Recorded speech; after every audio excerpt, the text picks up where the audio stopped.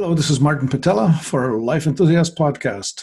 Today we're talking about the advantages of having a health coach on your team, on chronic illness and the overlooked hacks that are helping you rebuild your health. About me, Martin Patella here. I have been a health coach for about maybe 10, 15 years. No longer. Certified metabolic typing advisor since 2011. Previously, I was certified as a clinical hypnotherapist. I worked in that field for a little while, but ended up doing management consulting for its own reasons. I spent 20 years in the computer industry, management consulting, information technology. I train people in the use of software, highly complex technical software. In fact, by education, I have a university education in computer science and business administration, and I worked in the field as a business consultant. In fact, that came very handy because I became very health challenged. My problem, much like many other people who work in the alternative health field, they start with a problem. My problem was mercury toxicity. I got 12 mercury amalgam fillings from a dentist, and that precipitated a very serious health problem. My genetics are such that I don't detoxify very efficiently, so my situation worsened fairly quickly. It's that sort of, if it doesn't kill you, it makes you stronger. Well, in my case, it was pretty rough. I've spent at least 15 years in pretty rough shape. But eventually, first I tried to get help from the mainstream, the medical field. I went to the orthopedic surgeon because my problems were collapsing arches in my feet, plantar fasciitis, and I had carpal tunnel syndrome, so my wrists were hurting, and then my back started going. So anyway, the orthopedic surgeon injected me with a cortisone shot and said, well, that's all I have. Well, 6 weeks later, the effect wore off, and I was back to being worse than before. I sought help from chiropractor. Very good, well-meaning, well-educated, highly skilled people. I saw many in my life. I may have spent, several tens of thousands of dollars in chiropractic offices over my life. And definitely helps. It was treating my symptoms, but it was not getting me better. It was just helping me cope. And that seems to be the model for both the allopathic, the mainstream medical, or even the alternative, is treat the symptoms, create a patient relationship, and then just repeat, keep it going. It's about creating a practice and having an income stream more than healing the person and having them free of their health problems. That's why you see the words root cause resolution on the screen. Functional medicine practitioners do that. They seek the root cause resolution, fixing that which caused the problem.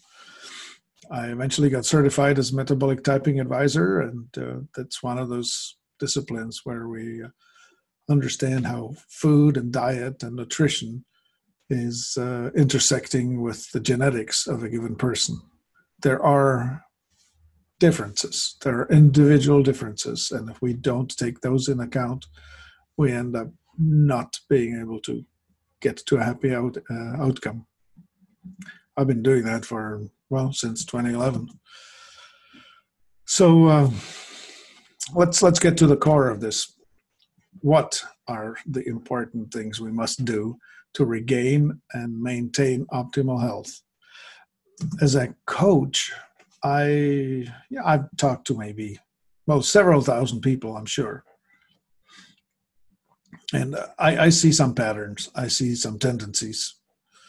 First of all, uh, most of us are oriented toward new instead of toward tried and true. Instead of turning to the basics that everybody should be doing, we're trying to say, well, what's new? What's different? And we are naturally um, oriented towards that. Like we always are supposed to be looking out for something that's changed because it could be dangerous. Um, Also, our natural bias, I've already hit on that. The mainstream medical and most allopathic and even alternative health practitioners, they practice symptom-oriented treatments. If you tell them I have a headache, they'll tell you I have a pill for the headache, instead of asking, well, what is the cause of your headache? And that's well, I find it in the whole society, really. We're trying to solve the drug problem by trying to suppress the drug dealers or the drug users, instead of asking what's in our society that's giving us so many people who are emotionally so desperate and destitute that they want to numb themselves with drugs that help them not feel anything. And then there's the easy button.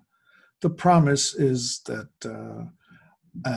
if there is the easy button, the pill, the something, we want it done for us. We want to be not having to do the hard work. We want to hand the problem to somebody else and have them solve it for us, which is what we have here. The normal response is, do it for me. I speak to a lot of people who come with a problem and say, well, just fix it for me. They want to hand over their body and their life to me as if it were an automobile driven over to a repair shop and say, well, fix it and then return it back to me. And then they want to go back to the way things were without having to change anything. The make it free seduction is that the advertising online especially has made it look as if information were free, or as if education were free, or as if anything that's of informational nature would be free. That's an illusion. Nothing's really free. Somebody had to work to create it. Even the television programs that you're watching, they're exchanging you, the customer who's watching the program, with the advertiser. The advertiser pays the channel to show you the advertisements in the hopes that you're going to do what the advertisements are trying to induce you to do. It's not free. Your attention is the commodity in this exchange. And the last bit that I run into a lot is that people are induced to demand certifications. What is the body that has licensed you, or how have you certified yourself to be able to tell me what you're telling me and why?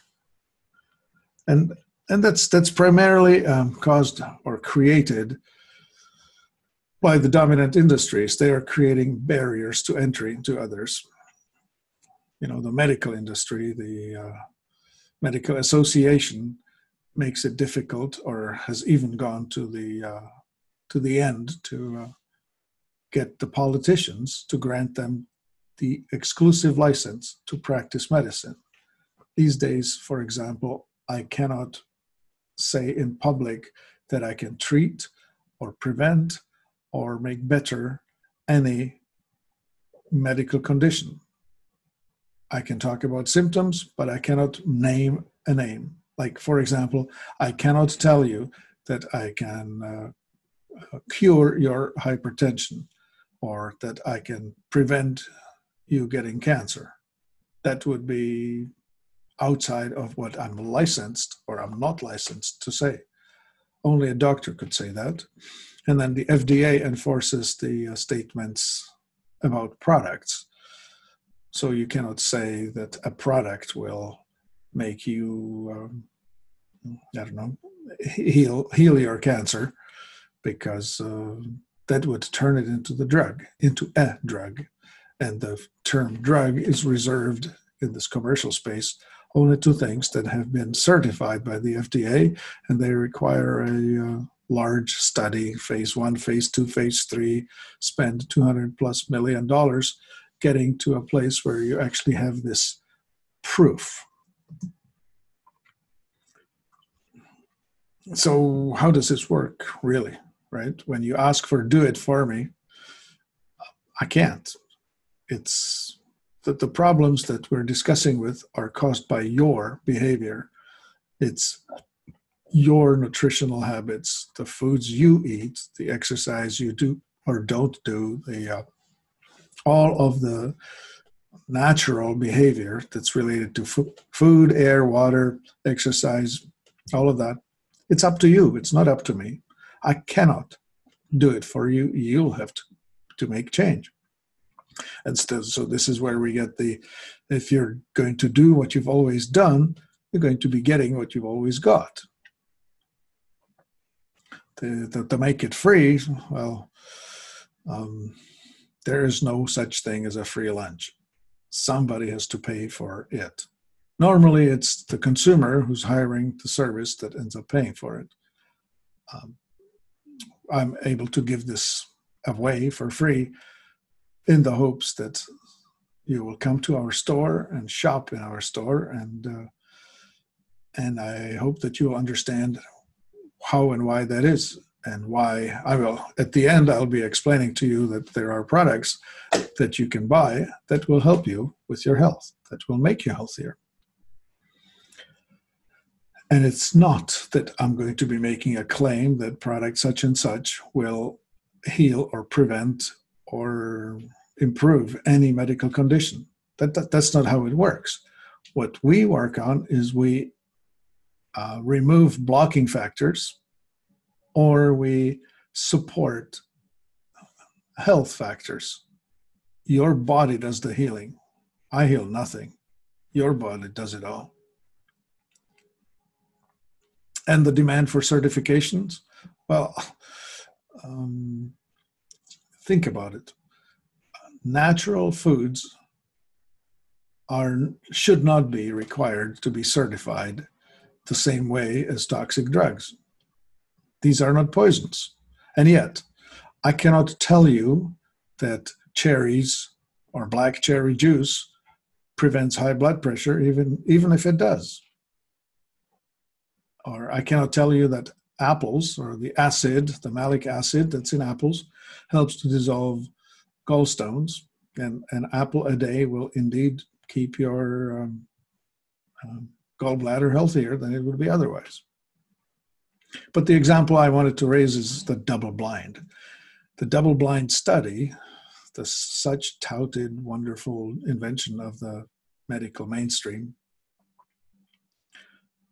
the result of it will be skewed by the statistical distribution of the biological individuality of the subjects. I know from metabolic typing that, for example, a fast oxidizer will react in a completely opposite way to a specific nutrient compared to a parasympathetic, or better yet, sympathetic dominant person. We have these 4 major dominances, and each one of us has some, and we react differently. If I give potassium to one person, it's going to lower their blood pressure, and if I give it to another, it's going to raise it. Go figure. So therefore, this double-blind study is oftentimes just a nonsense.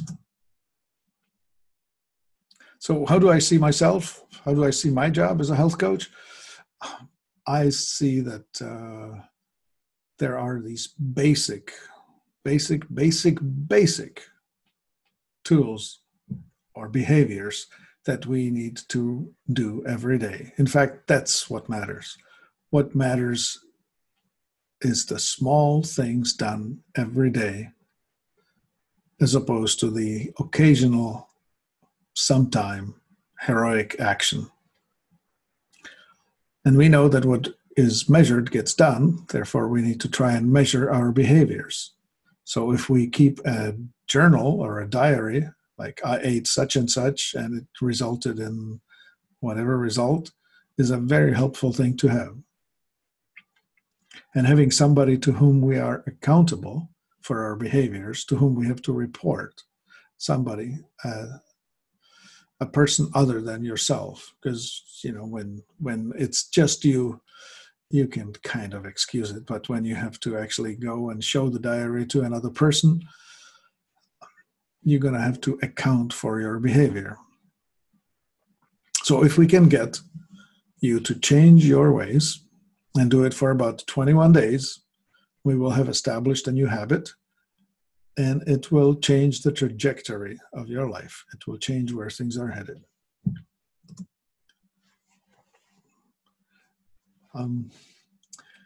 You may remember long ago, there was Coach John Wooden. He coached LA Lakers. He led them to 8, I think it was consecutive victories of the NBA championship. And what he focused on were just the basics: hoop shots, layups, long shots, whatever it is in basketball. And people practiced and practiced and practiced, and they had it down cold. They didn't have to think. It was all muscle memory. That's what we're trying to head for: have the basics down and turn them into habits, turn it back into automatic behaviors. You don't even have to think about it.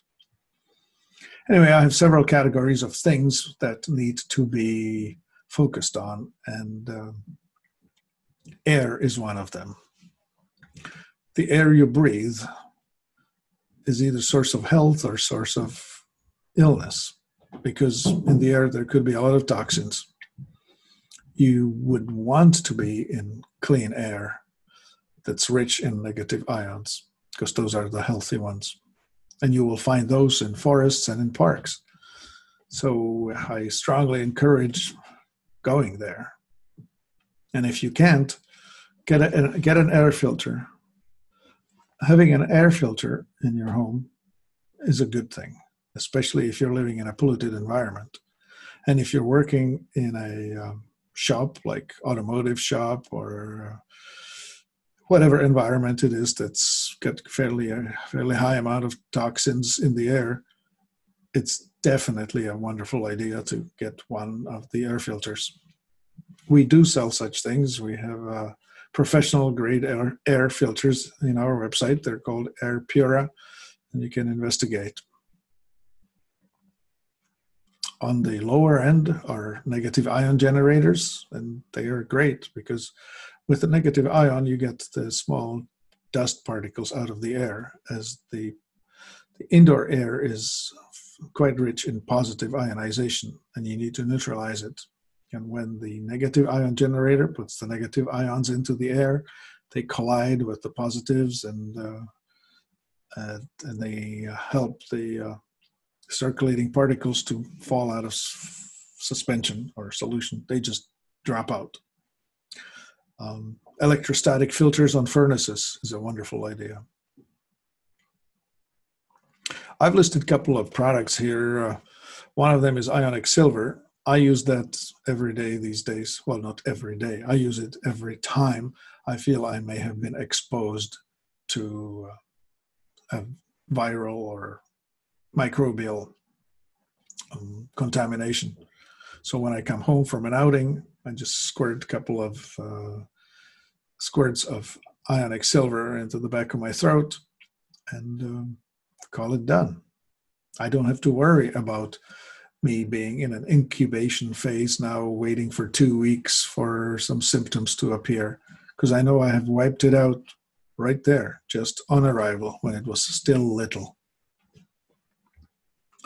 And reactive oxygen species that are coming in the product called Biohydrox, we sell it under the trade name as Amazing Soak. You can put that in your humidifier or a nebulizer, and those dispersed ions will sterilize the air or completely wipe out any microbes viruses, bacteria, all of that. The second most important input right after air is water. We need to understand the difference between hydration or cellular hydration and irrigation. Just because I drink doesn't mean that the water is getting inside my cells. Healthy water will be not contaminated by industrial pollution, will have low surface tension, negative ORP, that's oxidation reduction potential, will be slightly alkaline in the pH, and its clusters will be small. In nature, spring water or creek water that's cascading down across rocks and all of that will be like that. Freshly condensed dew, like for example, if you look on a cold morning on surfaces like cars, like windshields or other flat surfaces, you will see condensing dew. That's nature's distilled water. There's humidity in the air, and it will come out of suspension on cold surfaces. That's cold distillation without having to come to boil and steam and recondense. It just evaporates from the lakes and rivers and oceans, comes across as clouds or just plain humidity and settles out.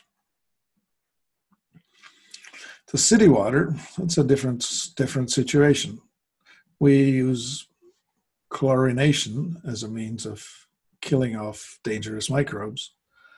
The problem with chlorine is that it kills microbes. So if you drink chlorinated water, you're going to be killing the microbes in your gut.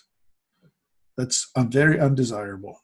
So I highly recommend that you drink water that's been dechlorinated. Even a simple countertop filter will do that. You can remove more toxins using either RO, that's reverse osmosis, or distillation. RO is wasteful in the fact that it spills probably 5 to 8 times as much water as you get. Distilled is wasteful because it wastes a lot of heat, a lot of energy. What's missing there is that they are stripped of all minerals and they are not well structured. And we do have devices that help with the structured water. You can look it up on the Life Enthusiast website under the devices for water and food, where we offer solutions that will reconstitute the correct relationships. What happens with water as it passes through pipes is there's laminar friction. And that friction builds up electric charge, and that electric charge raises the surface tension, and the water is not nearly as absorbable as it needs to be. So we need to discharge that, and we have devices to do that. Either vortexing or ceramics or crystals are needed to do that. It would be wise to eliminate chlorine before you shower in your water, because when you use hot water, in 10 minutes of showering, it's like drinking a gallon of chlorinated water. The chlorine evaporates, you absorb it through breathing, and you absorb it through your skin. So that's not very desirable. Fluoridation is super questionable. I think that the fluoridation idea should be reserved for only exceptions rather than everyday use. Chlorine, I already talked about. You don't want to be drinking chlorinated water because it'll wipe out the microbiome in your gut. And metal contamination, well, that has come up lately. Like Flint, Michigan was in the news not long ago with phenomenal lead contamination in the water, and lead is very dangerous to human health. Great many cities, especially in the Northeast, built in the 1850s to 1900s, have lead pipes. And so if the pH of the water isn't controlled, it will start dissolving the lead and putting it in the water. I'm quite sure that there's There are many cities whose water supply is dangerous. We also have tools for treating water if you go out into the nature. Like you can drink creek water, but you need to worry about microbial contamination, Giardia and other. And for that, we have oxygen drops. You can find them in the website. So what's important? Lower the toxic load. Toxicity is always a problem. You need to watch the air, the water, and your food. Like you don't want to be eating contaminated food. But you may not be remembering that toxins come into your body in all kinds of ways, like through your skin, for example, in cosmetics or cleaning products that on their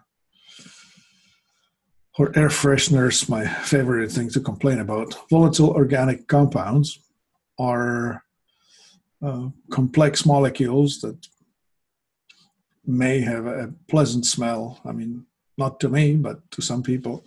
Anyway, those things are actually quite toxic, and your body is not designed to deal with it. It's perfectly capable of dealing with the natural scent from lemon or orange or eucalyptus, but it's not able to deal with the compounds created by the chemical industry. And of course, there's a lot of gassing off going on from furniture and packaging and clothing, paints, you name it, all kinds of things around the home. You have a choice, right? In all of these situations, we all have a choice. At this point, I think I should mention in the economy, the currency, the dollars are like oxygen in us. You can either offer it or withhold it.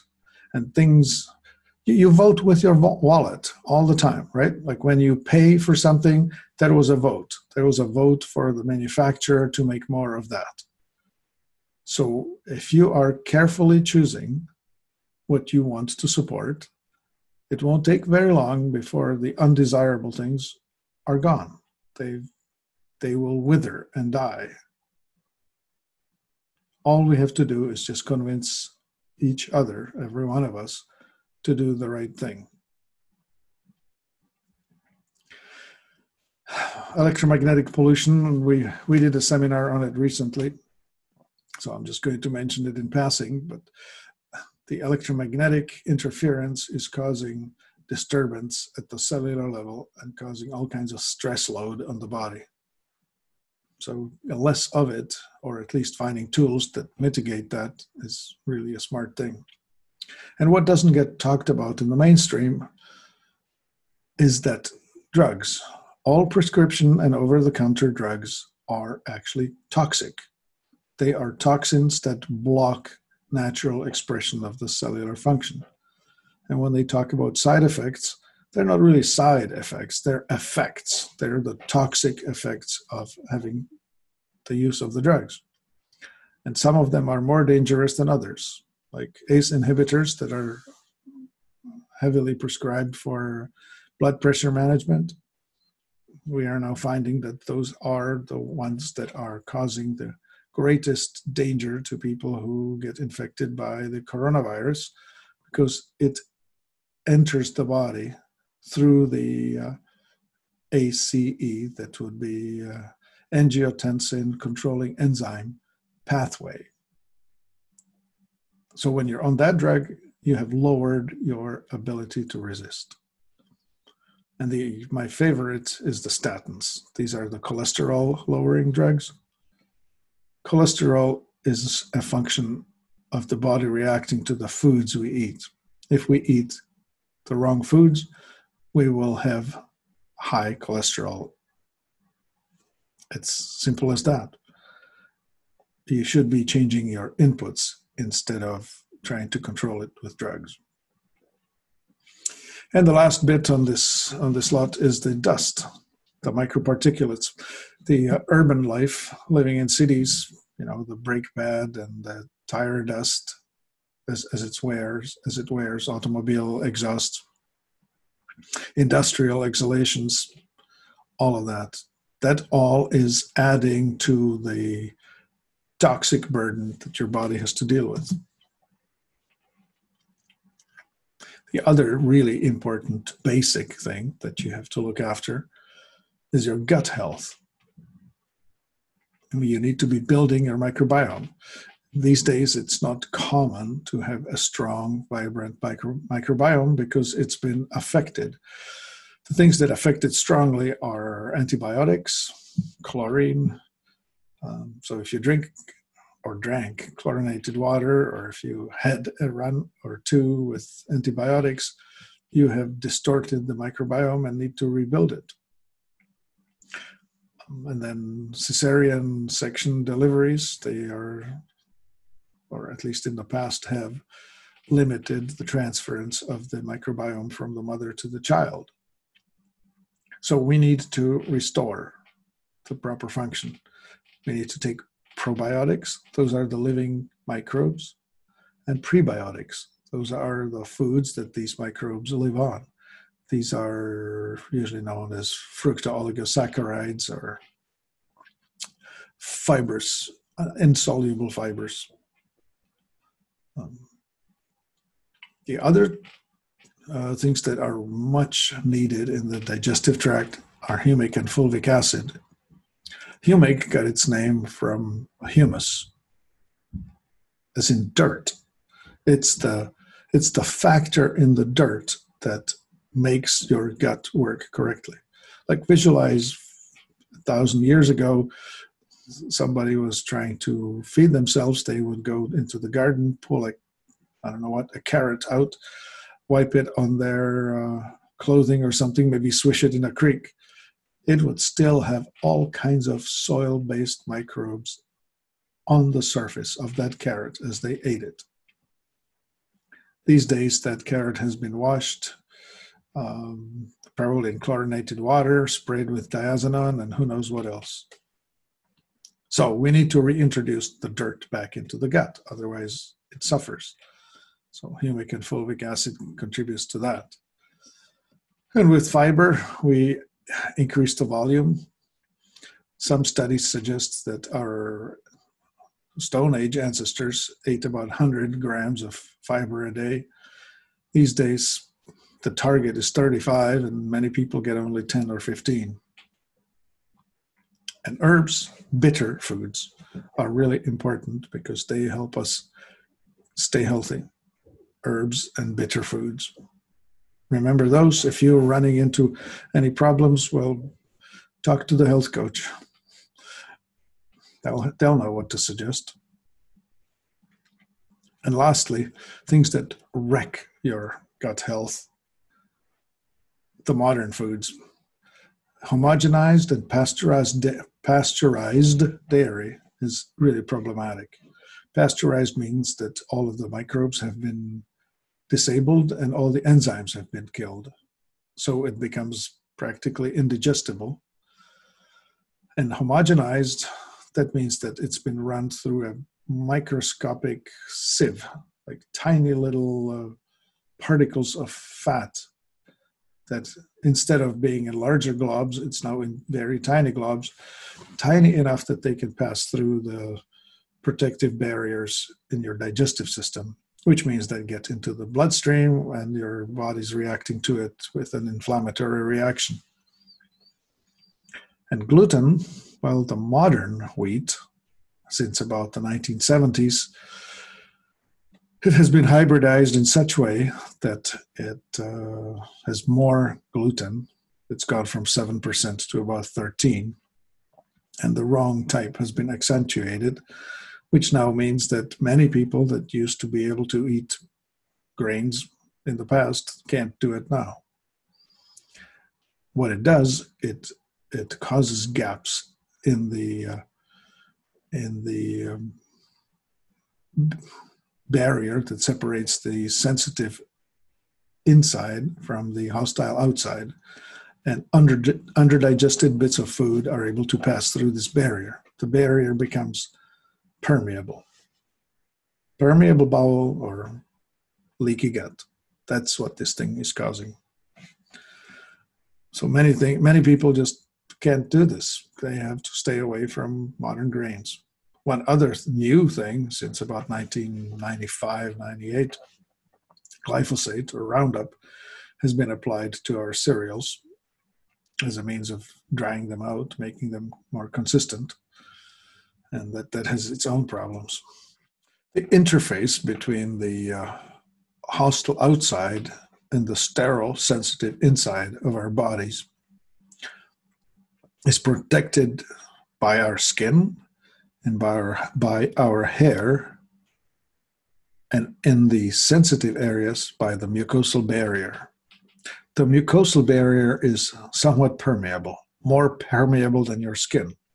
And it's the lining of your nose and into your lungs, into your mouth, through the stomach and the guts, and through the kidneys and the urinary tract, and in women also the reproductive organs. And finally, the brain barrier, the blood-brain barrier. Brain needs to be protected from many toxic inputs. So that's probably the tightest barrier we have, but still it can be breached. So the barrier has to be functioning correctly. It needs to be keeping toxic things out, but allow nutrition in. We exist as the yin and yang, as the dynamic balance with the environment. We need to allow things to come in and toxins to come out, and we need to prevent the toxins or the other toxins to get in. So I already mentioned the gluten and the homogenized dairy that are causing the problems, causing the permeable bowel.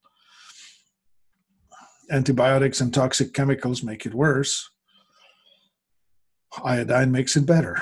Iodine, the thyroid gland in other languages is called the shield gland, if you translate it.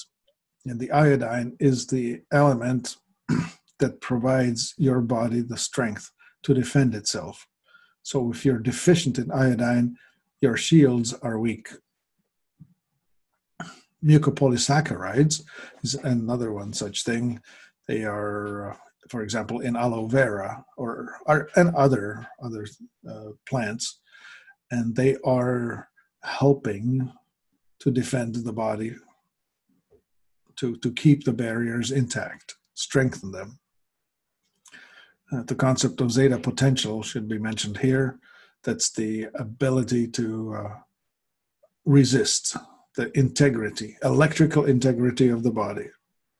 That which has the high zeta potential is able to resist the incoming fire or incoming harm. This shouldn't be underestimated. People with leaky barriers end up with all kinds of problems.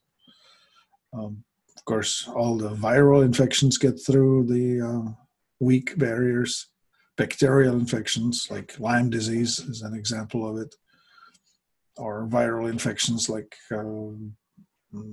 herpes or others. So let's talk about what to eat. The comparison is organic foods versus industrial foods. I already mentioned the concept of voting with our wallets. Every time we spend our money, we're supporting somebody. So when you buy a toxic item, you have just told the manufacturer that they should make more for you. Here's what's important in food. Nutrient density. That has been going down. Like back in 1937, a congressional panel put out a report that said that 70% of mineral density has been lost by the year 1937, since they first started measuring it somewhere around 1890. Well, it's gotten much worse since. We're now finding that genetically modified foods contain about 10% of the mineralization compared to organically grown foods. So when you're buying something that has been grown in a fertilized field, it may look right, but it's hollow on the inside, hollow in a chemical sense. You would need to eat 5 times or 10 times as much of it to get the same nutrients that are supposed to be there. And this is happening because of the depleted soil practices, or the practices that deplete our soil. Industrial methods, the fertilizer like NPK, nitrogen, phosphorus, potassium, it drives the plants to grow fast, but they don't extract nutrients out of the soil. Biome destruction, talk about glyphosate or Roundup, that has been responsible for phenomenal destruction of the soil microbes, which is resulting in contaminated water, contaminated lakes. It's now in the aquifers. It's now raining contaminated water. If you look at the map, you see that the entire Mississippi Basin, the agricultural heart of America, is draining down the Mississippi River.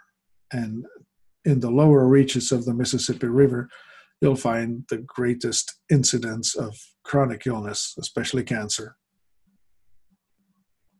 These practices are leading to desertification, loss of topsoil, the erosion of good soil. So who knows how long this is going to go, but it may come to the point where all of a sudden the yields are diminishing dramatically, and we'll be looking for solutions there.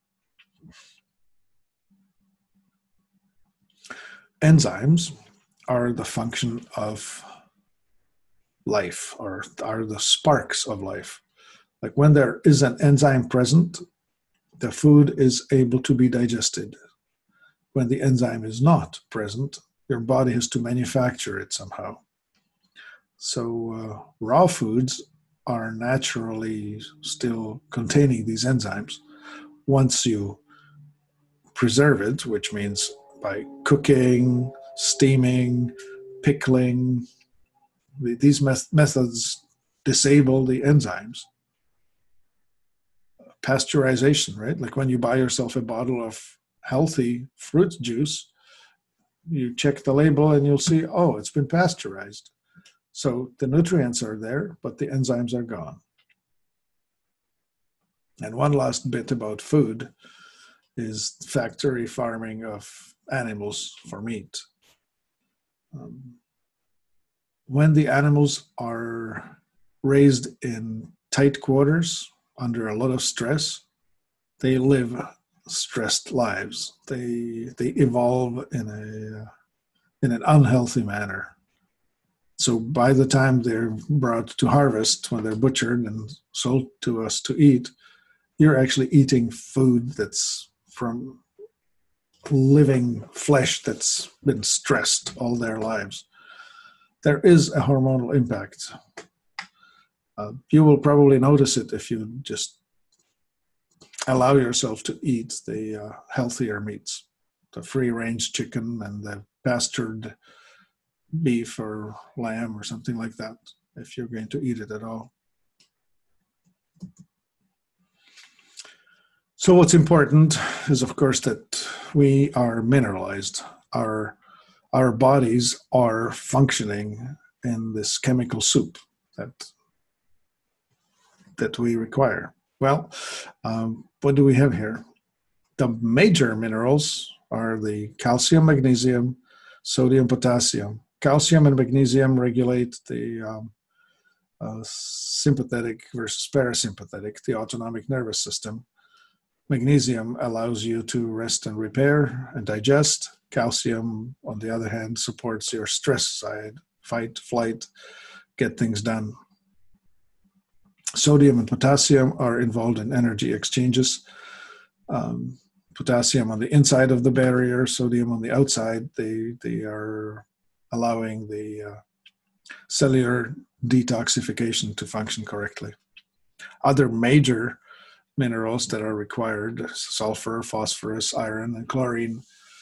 Like, for example, chlorine is required for carbon and oxygen exchanges. Like the CO2 is regulated by the chloride ion, Cl, not Cl2. Iron's involved in the oxygen transport in your blood. Phosphorus is involved in almost every function. Sulfur in building of proteins. Then the trace, such as iodine, chromium, vanadium, manganese. Iodine helps, I mentioned already, with endocrine regulation and skin barriers or membranes. Chromium and vanadium are involved in carbohydrate conversion of food into energy. Zinc and copper help to regulate the immune system and emotional health. Like, for example, zinc-copper balance is involved in ADHD or anger management. People with high copper tend to be very aggressive. People with high zinc tend to be very stoic. Molybdenum is required for protein assembly. Silica or silicon is required for connective tissue. So if you don't have enough of that, your hair, skin, and nails will suffer. Your skin will be sagging and who knows what else. And then there's the trace minerals and ormus minerals. All of that needs to be on board too. That you cannot be eating foods that are deficient in these and thrive. So check with us on that. I started talking about enzymes some. They are definitely a requirement. Like, you can't not have sufficient enzymes. So if you're not eating fresh, raw, uncooked foods, you must supplement. Then you must supplement the digestive. In the digestive enzyme, you have amylase that digests carbohydrates, protease that digests proteins, lipase that digests fats, and there's more of them, of course. And the famous systemic ones, those that are dissolving structures that need to be taken apart. Serrapeptase deals with fibrin, that's the scarring and hardening of the body. So if you are suffering from injuries or just general hardening of the body, taking serrapeptase is very helpful. Nattokinase deals with blood and circulatory issues. So the clotting of the blood and preventing that. Nattokinase is wonderful for that. And then there are others, right? Like lactase that digests milk, maltase digests malt, cellulase that digests cellulose. There are many others. I just put it as a sample. Anyway, the main point is this. Enzymes are disabled at about 140 degrees Fahrenheit. When you heat foods above that, the enzymes are destroyed. So pasteurization reliably takes care of that. Cooking as well, and pickling does it through chemical means. The last bit I want to talk about is how we rot and how we rust. Oxidation is rusting, and reduction is rotting. And the currency in these exchanges is the electron.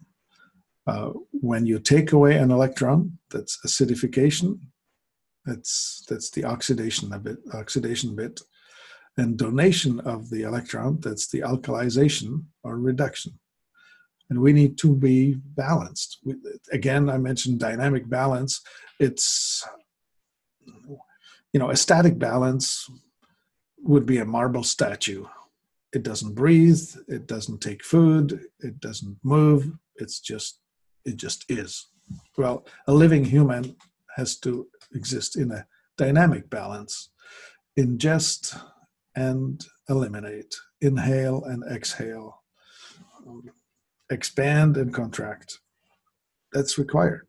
And the energy that's made for this is made by mitochondria, which are little structures inside your cells that convert food into energy in presence of oxygen. And their efficiency is going to reflect itself in how much energy you have to do anything. Grounding is one of the best tools we have for resupplying the electrons into the body. So if you have a chance to walk barefoot on moist ground like grass or a beach, that's great. But you may need to have a kick. We sell a machine called Electron Charger. You may want to check into that. I can't talk about it in detail in this seminar, but it's well worth understanding why that is important and why you would want to have it. But at the very least, ingest enough raw foods, because the raw foods grow in the ground, right? So when they're in connection with the dirt, with the planet, they're taking in the electron-rich ingredients. So when you eat it straight from the ground, you're ingesting the electron currency. Once it's cooked, they are lost. So that's the review, right?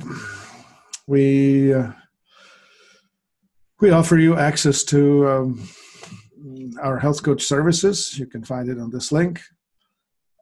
And you can also hear me talk about various topics in greater depth on our podcasts. So you can come to life-enthusiast.com, look up the podcast link, and find the 300 plus episodes of our podcasts. I would just like to encourage you to review what we have just talked about, those 9 points of all that's important, all of which you have to handle. If you don't handle all of it, you have a hole. Health is a lot like a team sport. Think of it like football.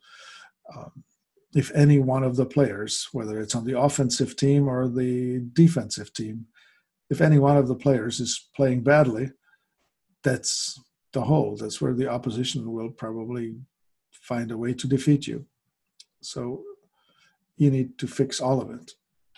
And if you have multiple problems, well, just pick one of these and work on that, and then return back to fix the others.